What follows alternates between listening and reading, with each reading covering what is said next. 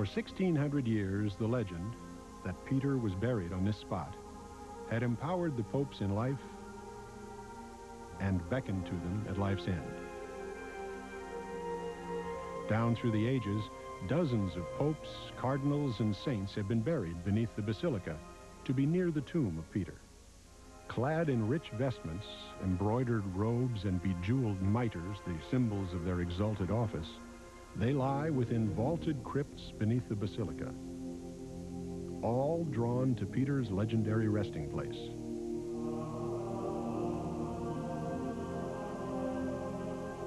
By the 20th century, room was running short.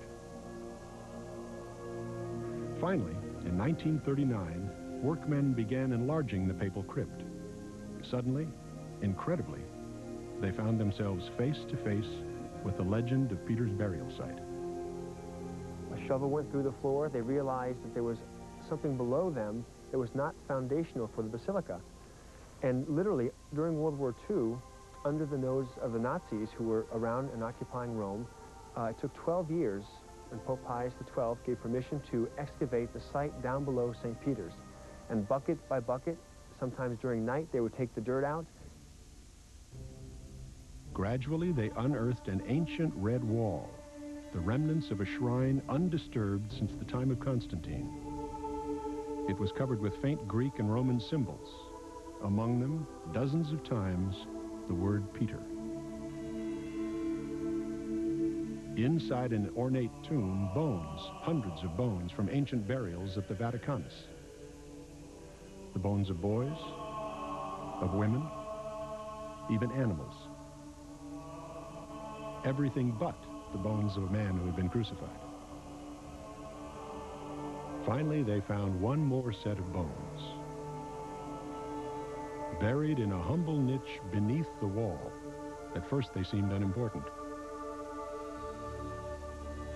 But when scientists examined this set of bones, the results were electrifying. And after testing was done, they found that the bones were of a man from the 1st century, a robust man, and they found a piece of bone from every part of the body except from the ankles down. And why would that have been? Because when he was crucified upside down, what most likely happened, as it was often the case, to remove the body from the cross, they would cut the feet off at the ankles and take the body and bury him nearby. All tradition and scripture, all that pointed to the fact that St. Peter was right here, is more or less confirmed. The ancient bones were returned to their simple resting place. For 19 centuries after his crucifixion, Peter's burial site had been a matter of legend and faith. Finally, in an era of rampant skepticism, that legend and faith were vindicated. St. Peter's stands exactly where it ought to stand. A plumb line dropped from the dome would pass through the main altar and straight down to the grave of Peter.